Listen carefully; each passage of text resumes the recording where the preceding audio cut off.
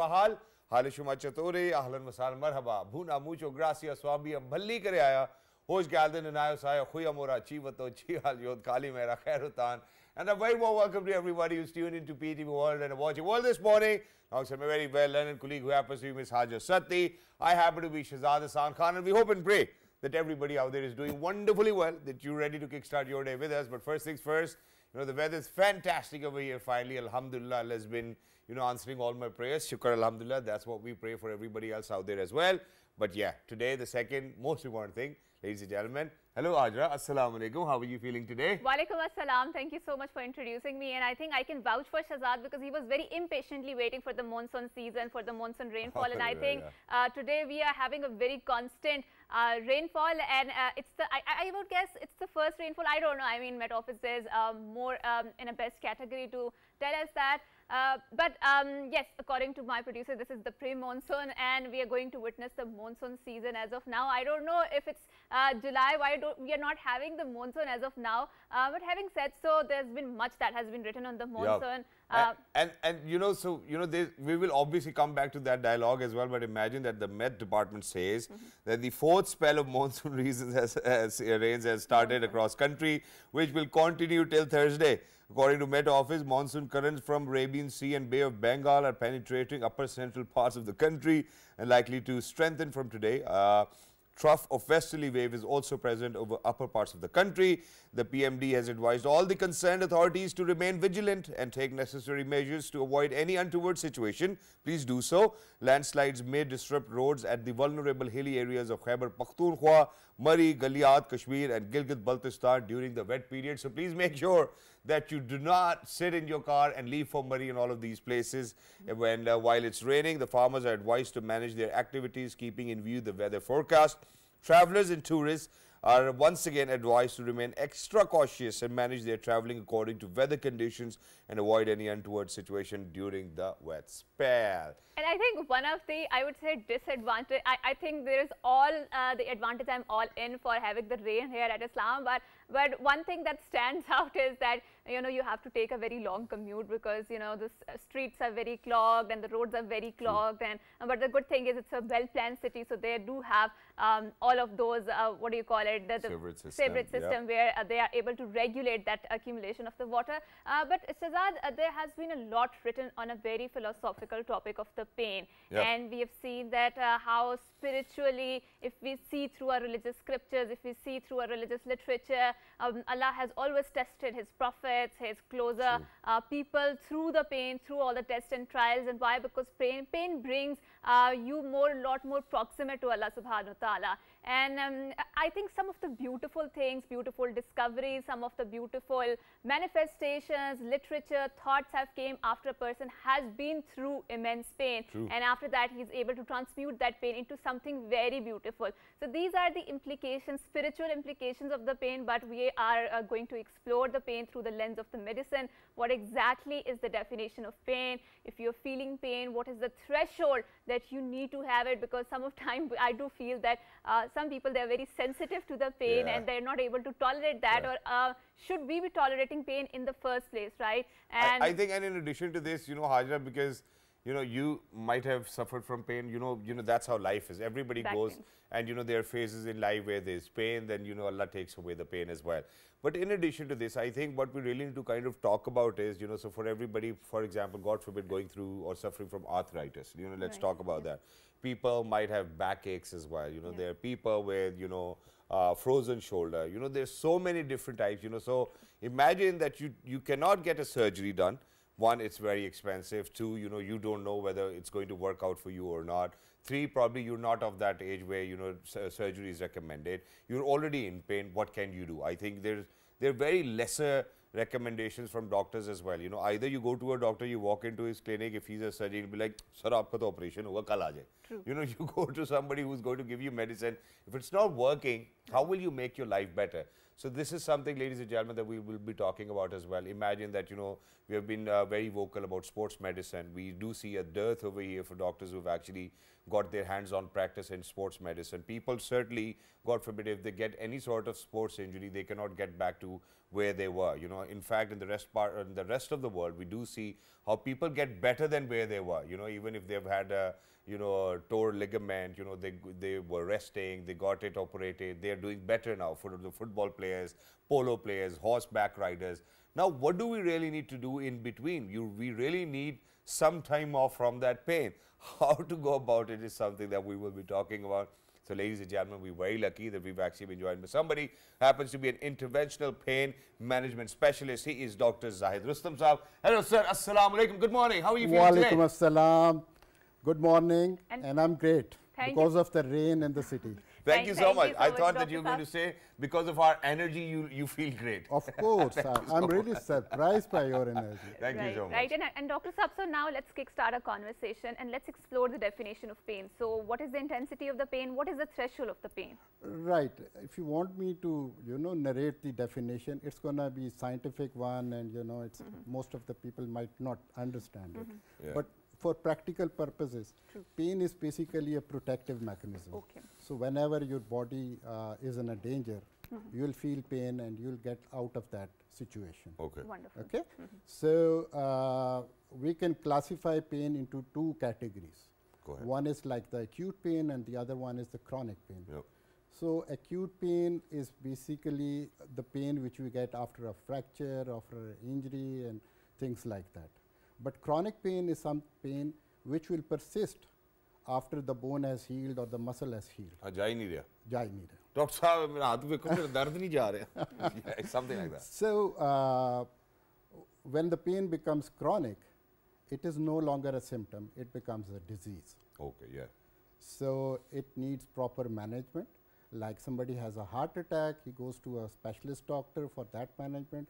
So somebody with chronic pain, the pain which has been persisting for such a long time, you need to see a doctor who has specialized in pain management. Yeah, and certainly we would like to kind of talk about that as well. But before we go there, I think what we really need to talk about is the dynamics of our community as well. Now, imagine one way or the other, I think every third person is suffering from some sort of pain or illness over here in our country. Unfortunately, may it be back issues. I think because of the fact that we live in a subcontinent, and I don't know how healthier our forefathers were, but I'm in doubt, because imagine that the kind of conditions we go through. I mean, I've had myself 2 spine surgeries because of the fact that that the canal was smaller genetically, right? So every time a disc would pop up, it would actually create problem for me. So one, obviously, do you think that it's the genetics of the people over here that we are indulged? Is it the diet that we eat? Or is it the activities that we involve ourselves in? Actually, the chronic pain is usually described by biopsychosocial, concept. Okay. Which means that, you have some abnormality in your body, then it's the psychiatric elements that provide a lot of, and then the social aspect, and finally the financial aspect. Yeah. So I think the psycho and the financial aspect are the most common aspects. Yeah, I mean, in my practice, I usually see my clients are usually women coming to me with a lot of aches and pains. And why is that, Dr. Saab? I mean, particular demographic. Well, there is a condition which is called fibromyalgia. Okay. This is a condition in which the patient would have exaggerated pain perception. Okay. So anything which should not give you pain, that is giving you pain. Yeah. Okay. And usually such patients, they have some sort of psychological issues going on. Right. Mostly depression or anxiety. Right. And the other thing is, because of that depression, they're keeping their muscles all the tight without even knowing that. Yep. It's our heart is beating, we don't know that. So such patients, they're keeping their muscles all the tight all the time, and as a result, they develop knots. The most common areas are these areas. In the neck. If they develop knots in the neck, it will they will present to us with headaches, which is not going. Falsely labeled as migraine and treated as migraine. And if the knots are here around the neck, the patient would come with a lot of pain and stiffness around the neck. Yeah. Yes, and that's a very interesting concept, and thank you so much, Dr. Saab, for pointing out the multidisciplinary nature of the pain. And when we explain and explore through that, because of the fact, like Dr. Saab mentioned, that people suffer through anxiety and depression, and we're witnessing that there is a surge of the mental illnesses or mental conditions across the world, and they're unable to regulate that, and that reflects in their nervous system or in this dysfunctional other systems, which Dr. Saab will be better able to explain. But Dr. Saab, so now let's explore the lower back pains, because we have seen that there's a surge of that. So are there any environmental factors that are contributing? I mean, our lifestyles, because we're sitting a lot, our office work or corporate sector, or generally professional life, we are on the desk. So what should we do to manage or, give relief from that pain? The local studies from Pakistan, they say that there is a prevalence of around 30 to 45.5% of back pain in people around more than 50 years of age. Talking about back pain, it could represent a serious condition, but in 90% of the cases, it is diagnosed as a non-specific back pain, which means that, we are not able to find any reason for that. Yep. So these cases, they would mostly go to the general practitioner, maybe internal medical specialist, and maybe sometimes to neurologist. Exactly. All we need in those cases would be, few days of pain medication, a lot of exercise, and if there are yellow flags, which means, there are some psychiatric issues, pointers. Yep. So we have to refer these cases to the. And we will certainly come back to this as well, sir. We need to head out towards a short break, but once you will come back, obviously we need to ask for these solutions. So we're figuring out what are the other common issues as well. So we have spoken about where people might be presenting to the doctors saying that they have knots, that they've got aches in their neck as well, and they might not have any physical symptom, but it might be psychological as number one. Number two, obviously we have spoken about the lower back pain as well, how you present to the doctors. But in addition to this, I think what I would want to dwell on is that imagine that most of the time that we were at the gym, Haja, they would tell us that you're not drinking plenty water, then muscle spasms, and God forbid if you do not treat muscle spasm, how badly can it affect your back as well, if it's in the back as well. So let's talk about all of this. Don't go anywhere. We'll be right back. We're talking about life without pain. Wow, it's a great start to this morning. Good morning. But after a short break. Yeah.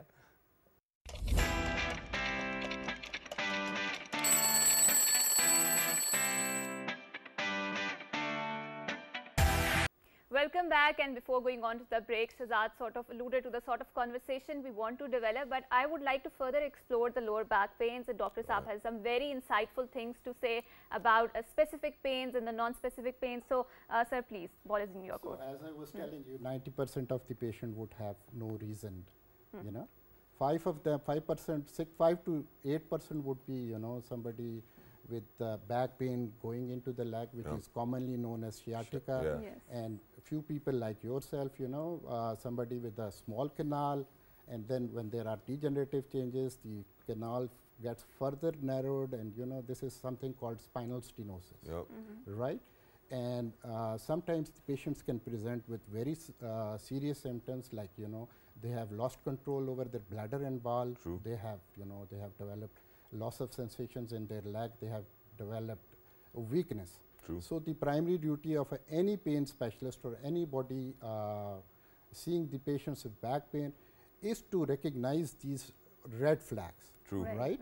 So I can tell you a few red flags. So you please go ahead. Go ahead. So the red flags is somebody who's presented with fever, weight loss, constitutional symptoms.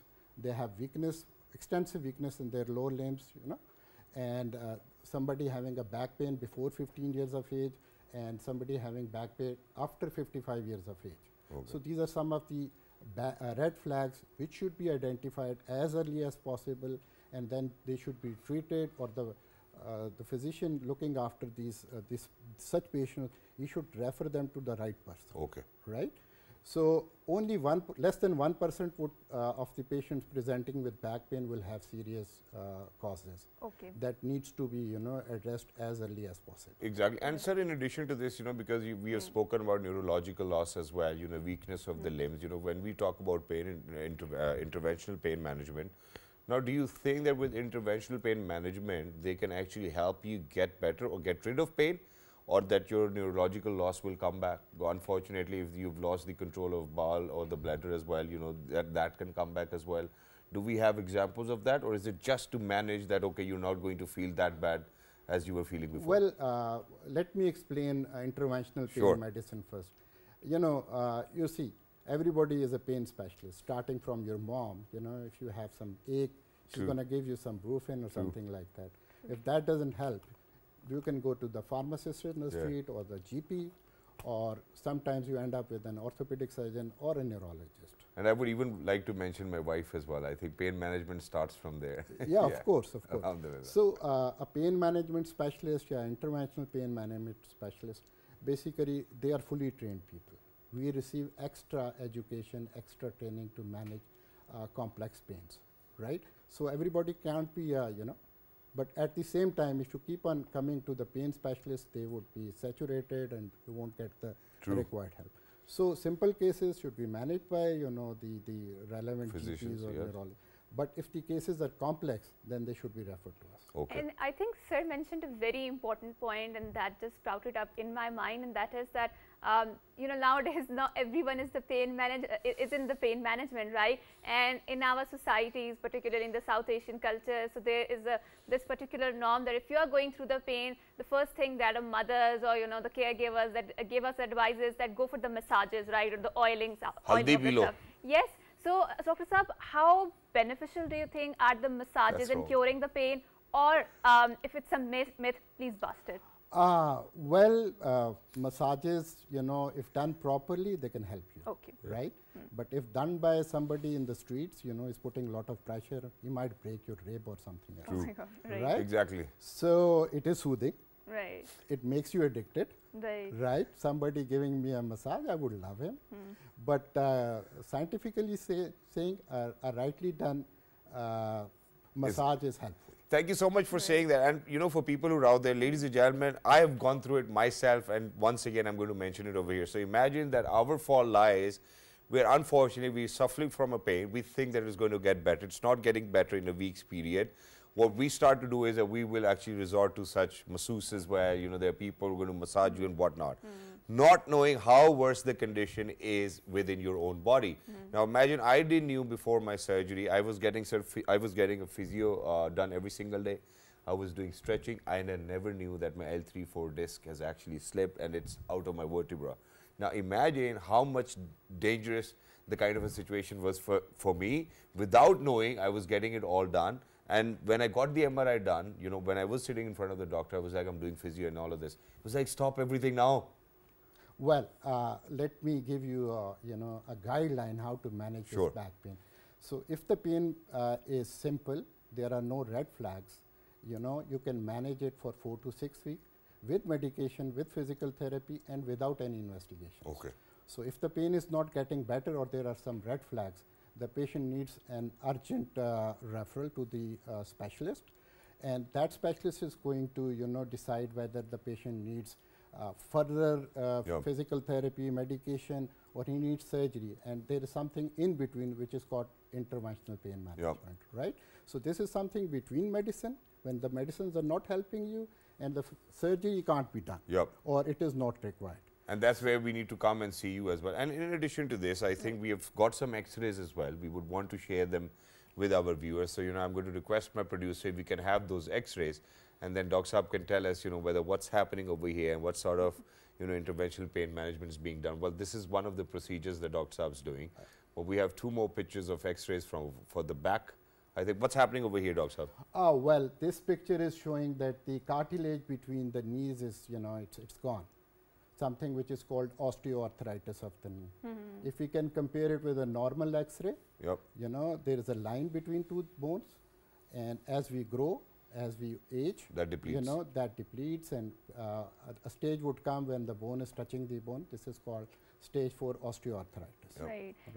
Right. And Dr. Saab, please explain arthritis, because I do find that there are a lot of people who are suffering from this particular, I don't know, condition, or I would say disease. You're a better place. Yeah. So, arthritis basically means pain in the joints. Right. So, it's like fever. Right. A good doctor will always find a reason for fever. Yep. Okay. Okay. Yes. Yes. Similarly, somebody presenting with arthritis, a good doctor will try to find a reason for the arthritis or the pain in the joint. Right. So the most common cause of arthritis or joint pain is aging. Yep. As we age, our Right. joints degenerate and we get pain. True. The next category comes is inflammatory arthritis, or you might have heard about a condition called rheumatoid arthritis. Right. So this usually involves the females in their 30s and 40s.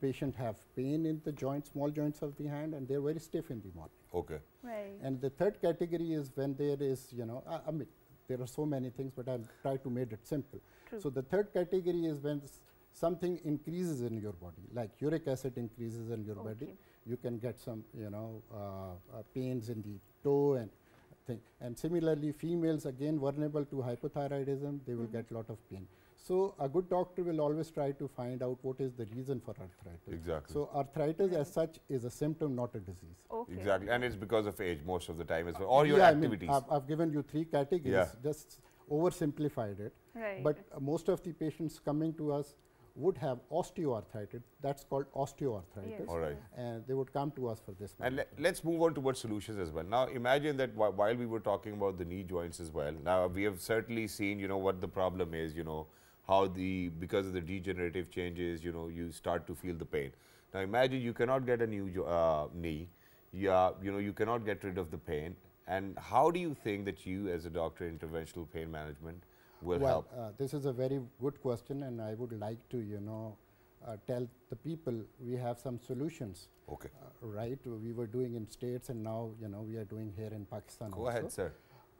Basically, the best management for grade 4 osteoarthritis knee, where we have bone on bone, is joint replacement. I'm really sorry, I have to interject, but we are going on a short break, and after we come back, we will continue this conversation forward. Good morning.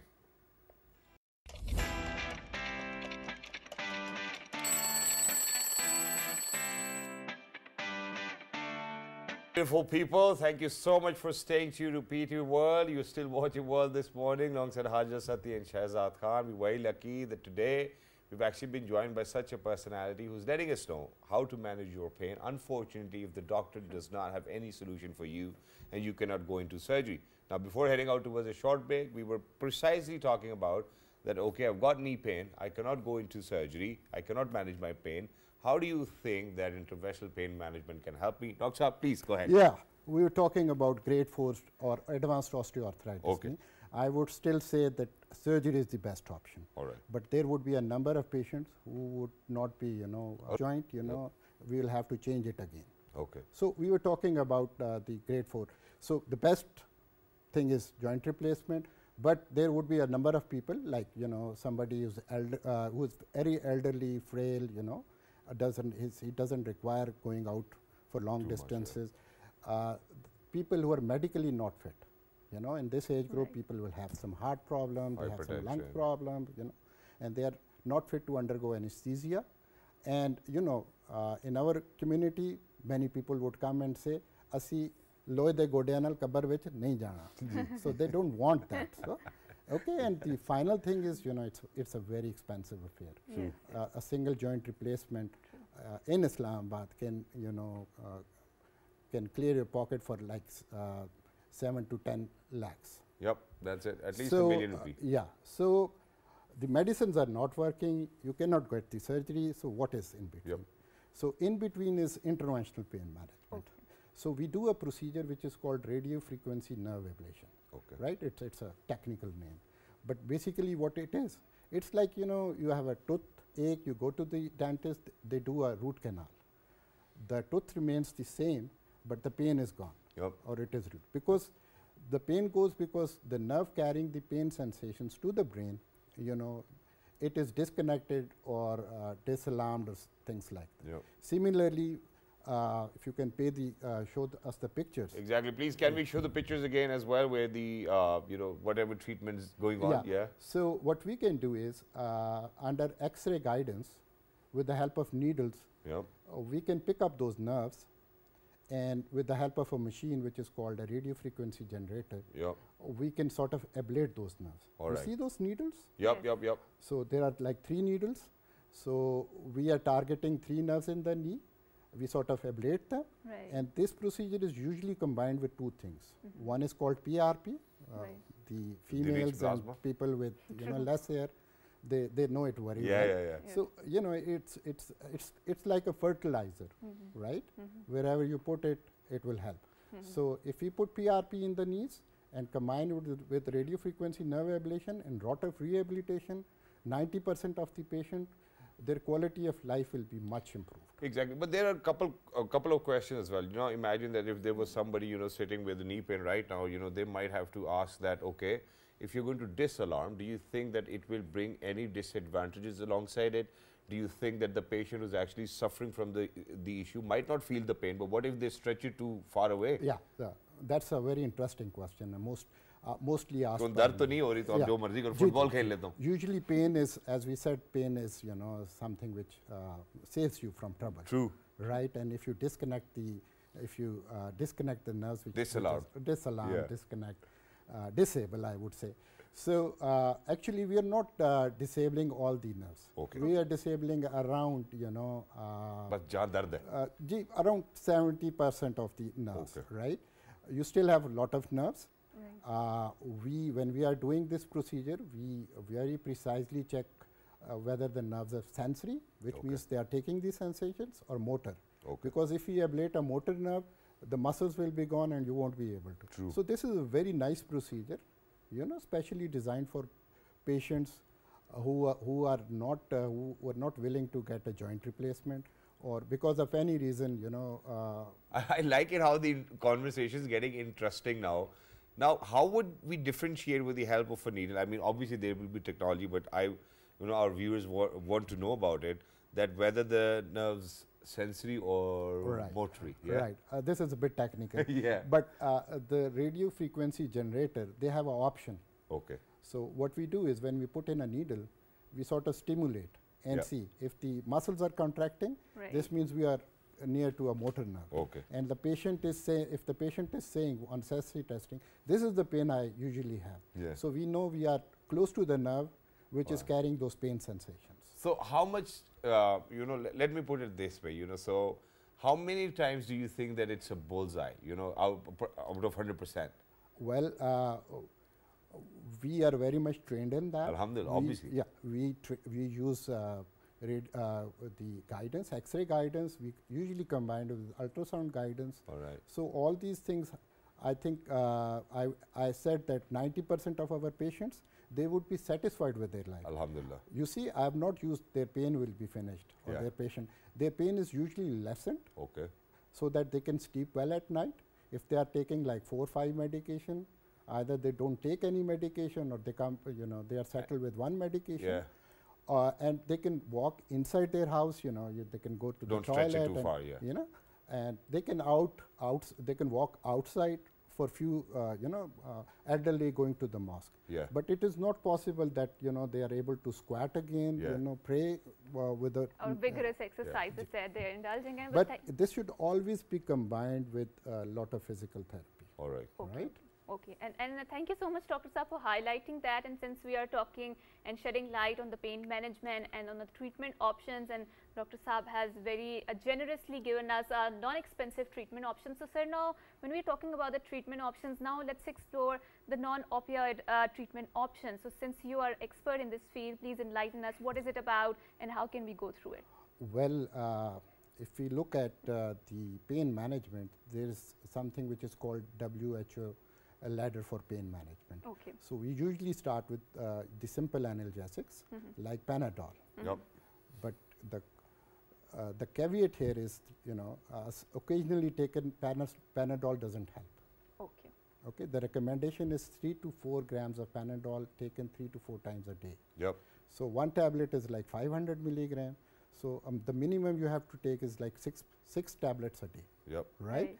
So sometime when we tell our patients that you have to take 6 medicine, they usually get confused. But I have a book in my office. I show them this is not from my side. This is from the document. Literature. So if the pain doesn't improve with that, then we go to the non-steroidal anti-inflammatory medication. Okay. So These are the commonly used Synflex and Brufen and Artifen and things like that. And Dr. Saab, we do have this tendency, particularly in our region, of self-medication. So if we are having pain, I mean, the first thing that I would do is I have a Panadol without any doctor's recommendation. How harmful or beneficial is that practice? Well, occasionally taken medications are okay. Okay. So if you are going to doctor for every pain, they will be flooded. The patient requiring our expertise will not be, we won't be able to see them. So occasionally taken medicine is okay. But if you have become habitual, and your pain is chronic, the best thing is to see a pain specialist. Exactly. And thank you so much, sir, for saying that as well, because I think with Panadol and Brufen, it might be all right, if occasionally you're doing so. But imagine that people do not stay in their limits. They move on to morphine and codeine and such elements as well, where they're highly addictive, and you cannot get it without a prescription of a doctor. But sir, this is one way of looking at it, where we are used to self-medication. There's another way of looking at it, and that is that, I'm sorry, but I have to use this Punjabi word, hame na pada banne ka hi bada shauk hai, So we will be in pain.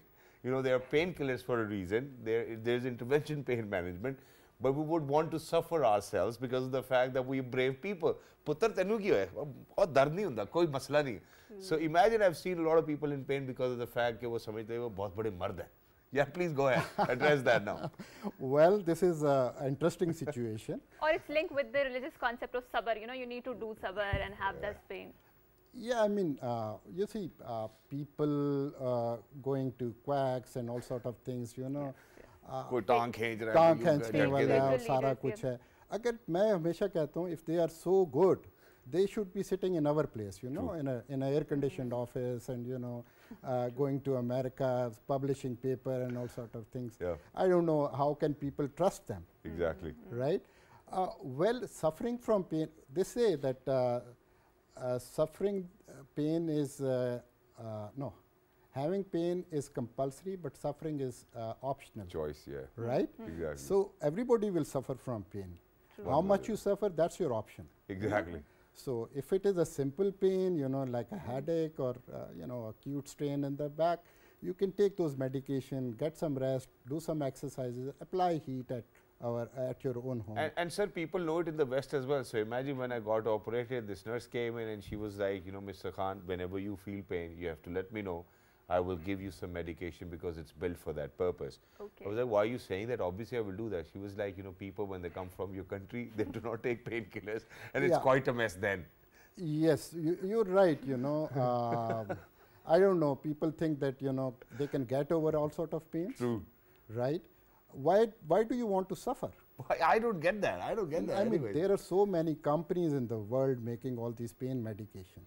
Right. Dawai nahi khani bas. Dawai nahi khani. But sir, very quickly, we obviously, segued a little bit from our conversation, but it was for the education of the people. If you are in the doctor's hand, please make sure that you listen to his advice because it will help you recover well as well. Now, sir, we've spoken about osteoporosis a little bit as well.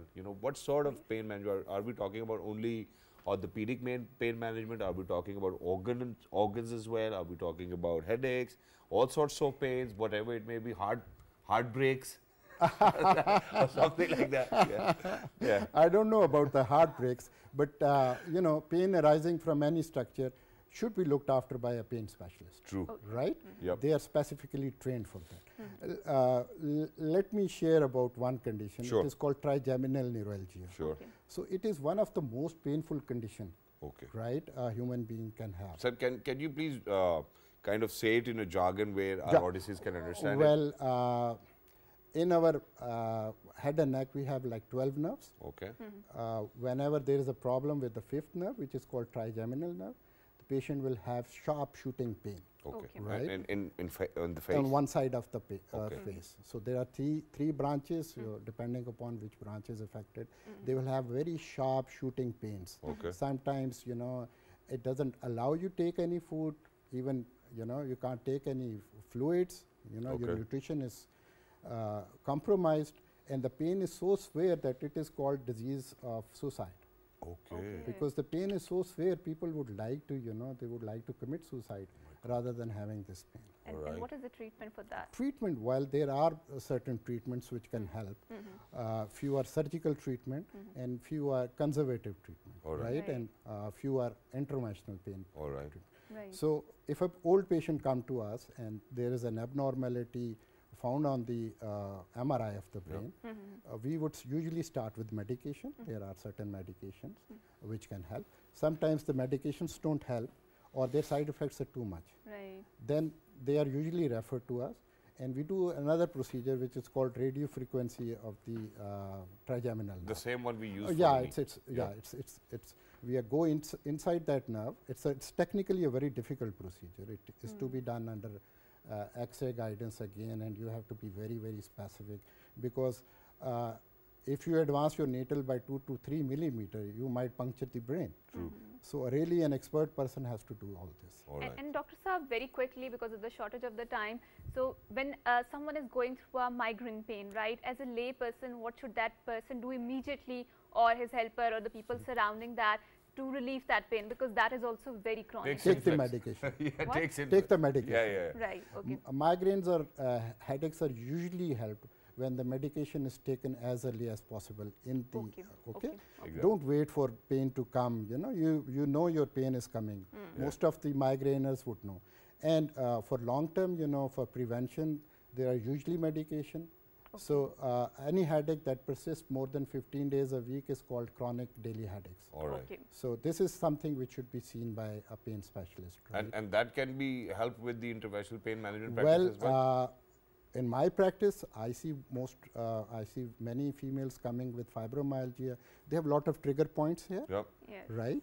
So if we inject those trigger points, release those trigger points, most of patients will get better.